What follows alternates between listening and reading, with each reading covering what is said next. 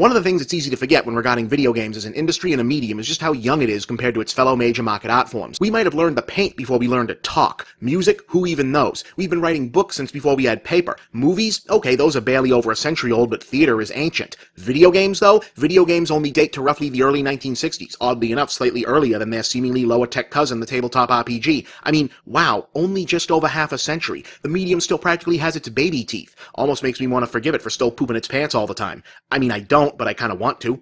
In any case, you know what the gaming press thusly has comparatively less experience writing than the chroniclers of other media d'art?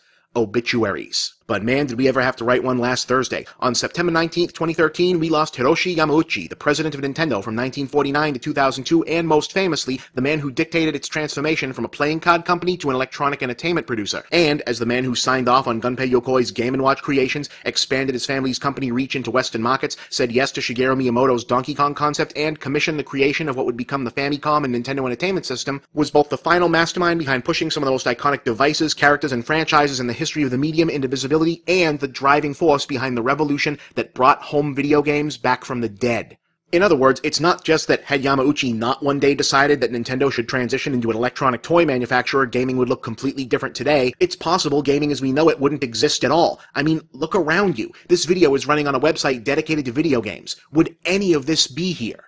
So yeah, big deal. The end of an era. Hell, the end of an epoch. And yet, it didn't seem to rate quite the outpouring of loss and grief that greeted, say, the passing of other nerd culture icons, like Steve Jobs 2 years ago, Gene Roddenberry in 1991, or Jim Henson a year before that. Some of that, to be sure, is about the image side of corporate entertainment entities, the difference between being the head of a beloved company and being the face. Hiroshi Yamauchi was the boss of Nintendo, but to the popular culture, the company remains personified alternately by Mario or his creator Shigeru Miyamoto. But the somewhat, well, muted response could also have a lot to do, fairly or not, with reputation. Whereas the aforementioned Miyamoto is by all accounts that rare creative professional whose real persona actually matches his whimsical Willy Wonka public image, Yamauchi was, well, whimsical would not have been the word. It's hard to read any history of the way he actually conducted himself in business and not have the word ruthless spring immediately to mind. The Japanese media and his corporate colleagues often depicted him as imperial or dictatorial, while Western accounts like David Sheff's infamous Game Over essentially rendered him the perfect stereotype of the stoic, sinister Japanese corporate overlord that was making American economists crap their pants in the 80s and 90s. He also wasn't exactly known for his deep ties to the gaming community itself.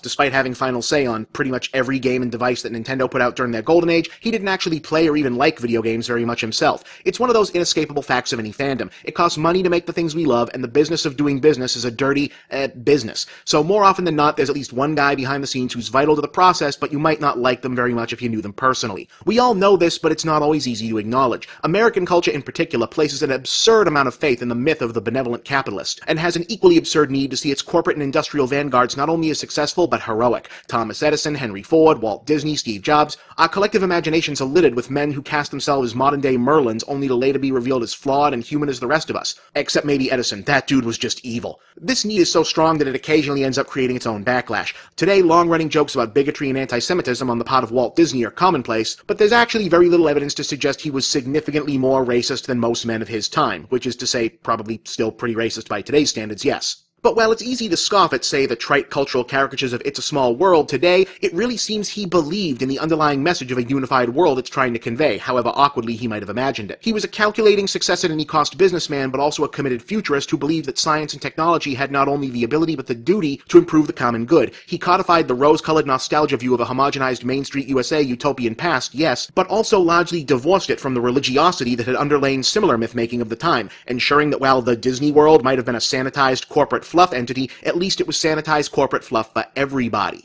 It's a response that's at once baffling but also quintessentially human, faced with the realization that Uncle Walt was not the paragon of goodness he cultivated as a persona and forced to reassess our image of him as a result. We'd apparently prefer to reimagine him as a paragon of evil rather than the more complicated truth that he was neither wholly good nor wholly bad, but, well, complicated, like most people are. I raise the specter of Walt Disney because honestly, that's really who Yamauchi would have been gaming's answer to. I know Miyamoto is often granted that title, the Walt Disney of video games, but in this analogy, Miyamoto is closer to Ub Iwerks, Walt's friend and one-time partner who created Oswald the Lucky Rabbit and Mickey Mouse. See, these were both men who may not have been their own company's creative driving forces, but they were the visionaries, the guys who could look at a cartoon mouse and think, that mouse could conquer the world. Or at then humble engineer Gunpei Yokoi's homemade Ultra Hand toy and think, I'm gonna reorient my entire family company around that. Guys who looked at mediums in their infancy and demanded they evolved into forms no one had ever dared to imagine. Were they, at the end, good men? I imagine that's up to their friends and families to say, quite frankly. But great men? History, the history of a modern world practically wallpapered in their respective accomplishments, would seem to leave little doubt of that. It's always a mistake to make gods out of men, yes, but it's equally wrong to make devils. We shouldn't deify people just because they made the things we love, true, but we also shouldn't be ready to write them off just because they don't live up to their deification.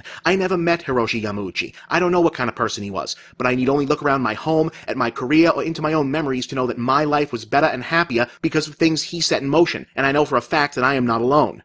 And thus, no, I don't think there's anything wrong or inappropriate in saying that I'm sorry to see him go, that this should be mourned, and that his passing is a tremendous loss for all of gaming. ご冥福を祈ります、山内様。